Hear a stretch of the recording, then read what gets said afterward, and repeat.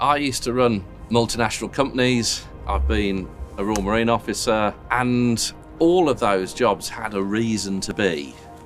But I've never been in a place where you get out of bed every day and you know that you're going to make a difference to somebody's lives, a positive difference. Blythe Tall Ship was set up to change lives and change attitudes in the community. Probably around about 2008, when we had a bit of a recession. This area in particular really struggled. And I think it was from that early days of his enthusiasm got everybody else enthused to say, well, yeah, this could happen. We identified that the Antarctic landmass had been discovered by a ship from Blythe that was built here and a skipper from Blythe back in 1819, and so we've gone back to those original skills that would be needed, from boat building to Gansey knitting to sea shanty singing when you're actually on the boat. All those skills are part of what we do on this project, including sailing the actual ship itself.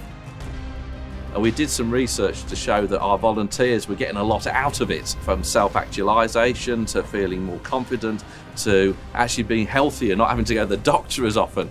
And we realised that this was something that could be really important to us. And this whole project has been the catalyst for all this that you can see around here. We've got hotels, we've got houses, we've got new buildings, and a STEM education centre going there.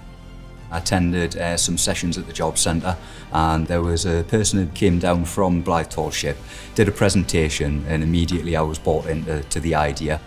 Because these sort of heritage skills are starting to go by the wayside, if it wasn't for places the likes of Blythe Tall Ship to be able to train people in those heritage skills, I feel like this art would probably just die off eventually. And I think with Clive sort of being at the front there, he's the one that enables us to be able to do these great things here.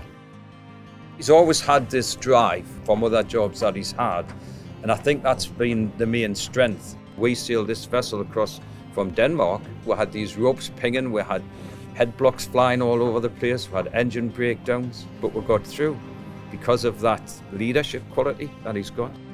We set out with an agenda which was all about people transformation using maritime heritage skills. The best partner we found was the National Lottery Heritage Fund. It's at the heart of what we've been doing for 12 years, and it's helped us expand and grow and expand and grow. Every time we do a project, we're reaching new people.